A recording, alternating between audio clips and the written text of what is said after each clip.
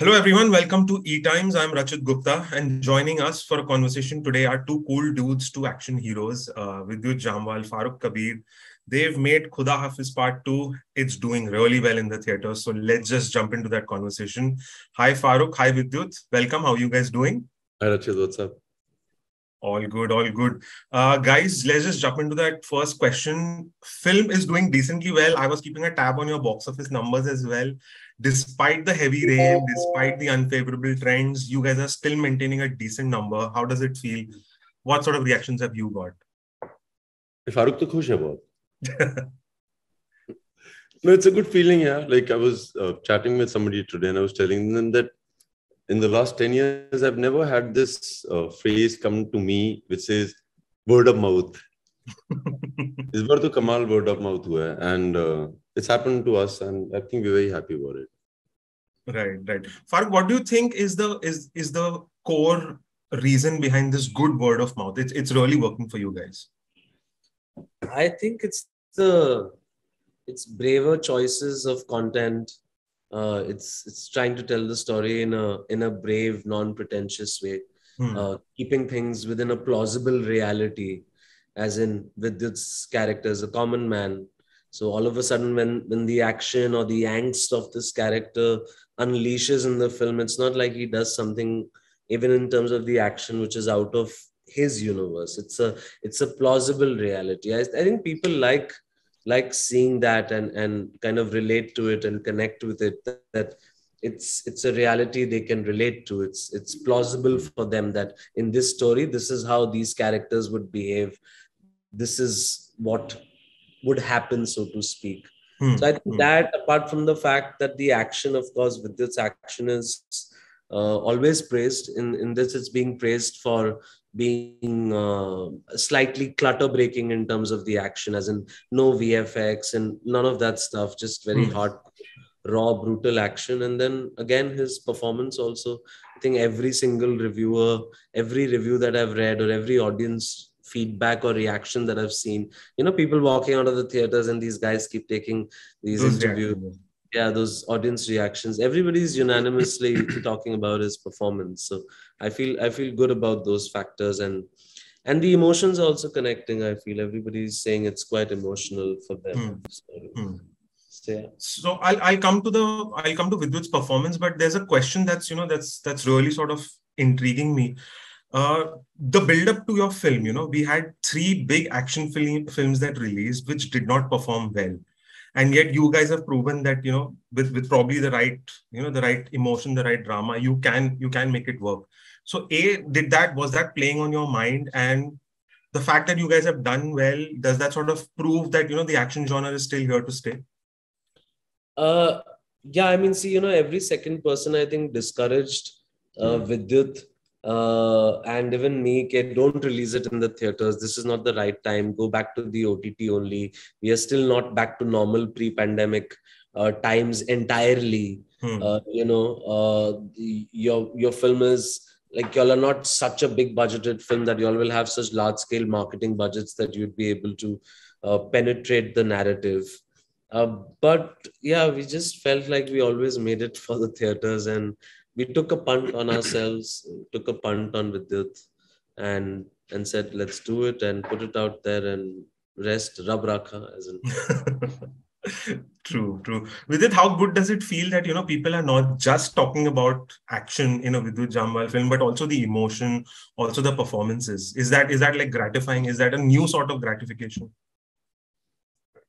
It had to happen. For somebody like me who's not from the industry, I have to go through a certain process. Like if I'm in the commando, they will just see me as the commando.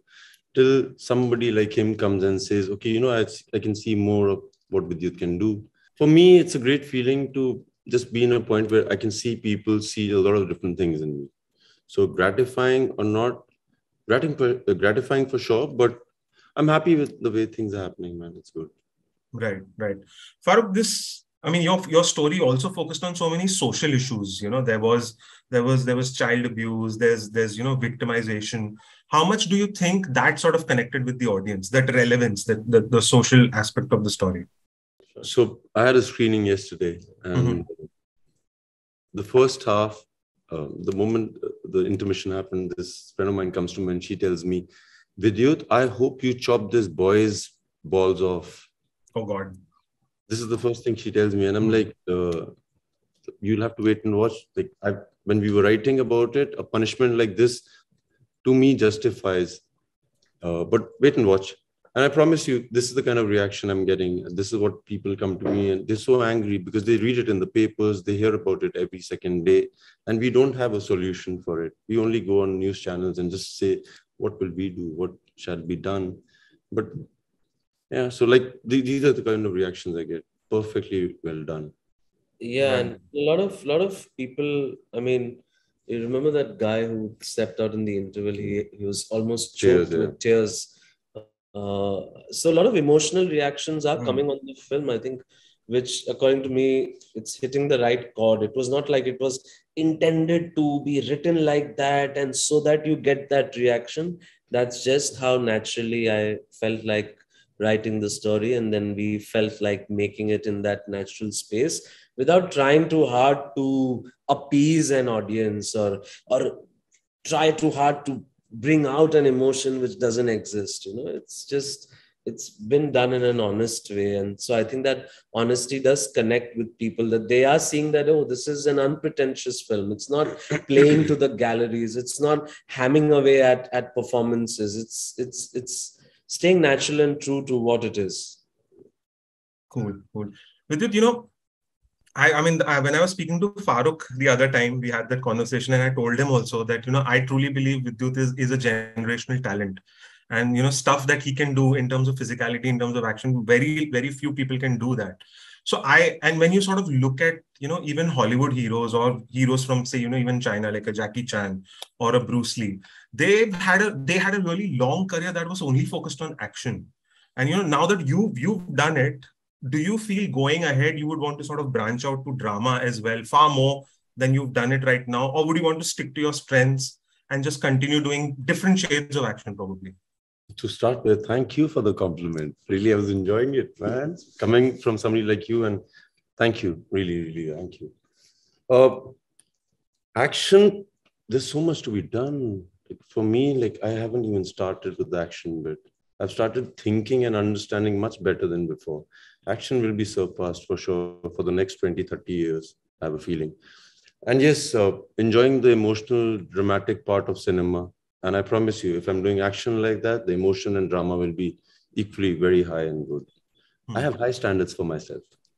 I hope everybody does for themselves. Of course. But with you, when an actor sort of tends to switch, there's always a creative risk, because the people are sort of accustomed to seeing you in a certain way. So if you make a full switch to drama, do you feel that will be a huge creative risk on your part?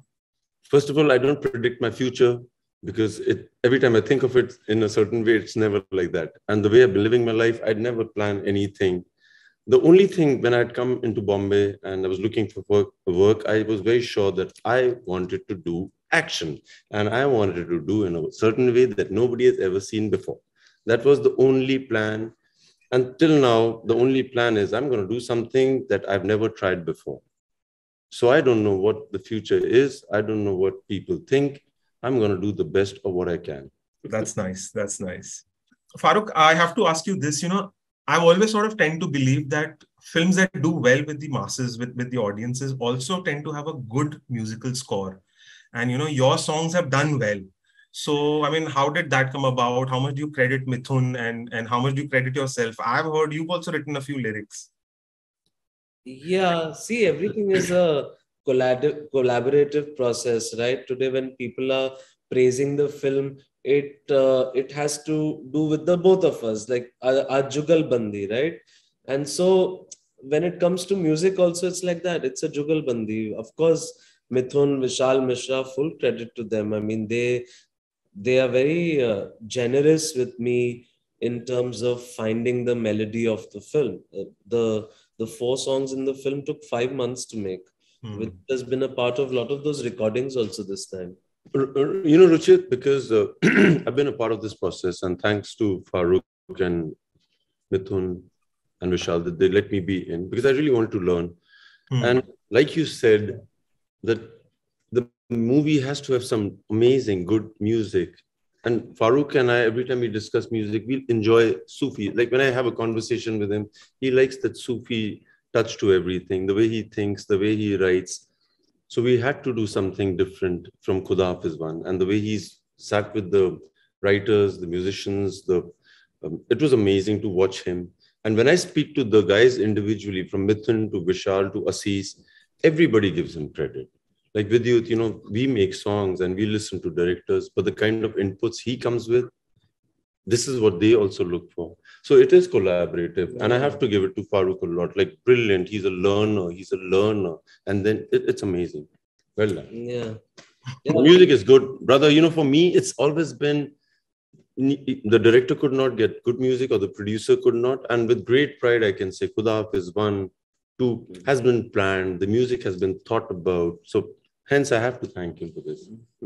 Right. Yeah, 5 months. And an interesting anecdote, we shot all the songs without there actually being any song. Wow. Okay.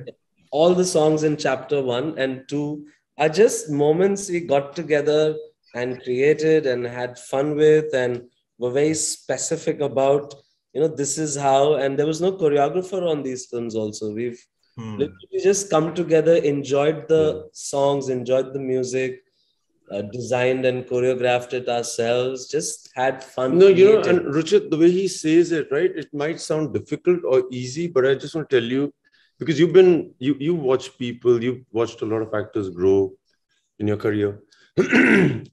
For us, it's very important to find people who think like us to start with.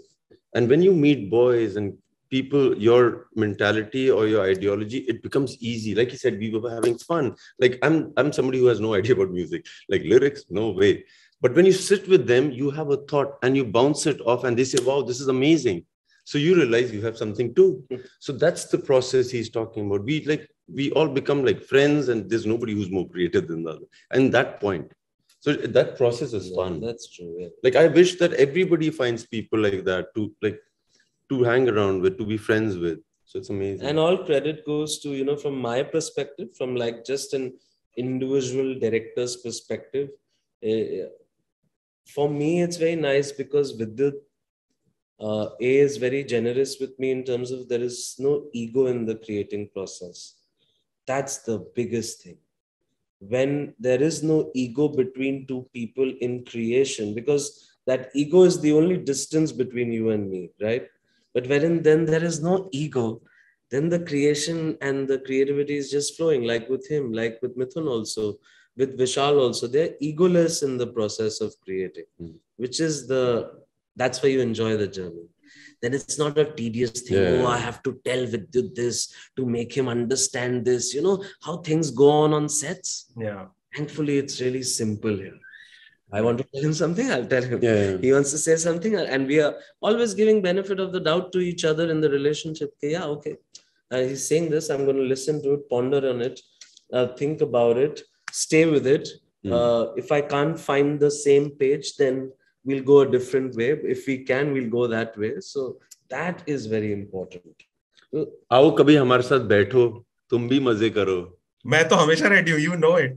आओ ना फिर, धमकी मत दो ना. Like it's easier, yeah, seriously. Like people like us who don't come from Bombay, like from the film industry, it's easy once you find these friends, who all are deluded. It's a great place to be. I seriously feel it. True. So this creative synergy between the two of you, can we expect now Khuda Haafiz 3, 4? Where are you guys going next? Why are you only talking about Khuda Haafiz? तो बोलो Assalamu alaikum आएगी कि नहीं? अलग में आएंगे. So what's the plan ahead, guys? Why don't you just throw some light on it? What are you guys collaborating on again? I'm busy. Okay. Over dates. I'm very busy. Is he trying hard to get now, Farooq? Huh? Is he trying hard to get now? No comments. अगले 5 साल तक. No comments. It's amazing. So when I used to hear people say a director who was not really a known director, and there was an actor, and the director would call the actor and say, "Sir, when can I make you hear the script?" हाँ कभी भी. Sir, आपकी dates अभी 2.5 साल तक dates नहीं है. नहीं. ऐसा होता है. I'm not saying ऐसा होता नहीं है, but It sounds very funny when like it's amazing. I know. I have also heard it. मैंने तो सुना है भाई मेरे पास 7 साल तक टाइम नहीं है. गुजरने वाला है क्या कोई? Okay, guys, thank you so much for your time, guys. I hope the film continues to do well, and here's looking forward to more rocking action films from both of you. Do well, boy. All the best. Thank you so much. Thank you so much, guys. Bye-bye.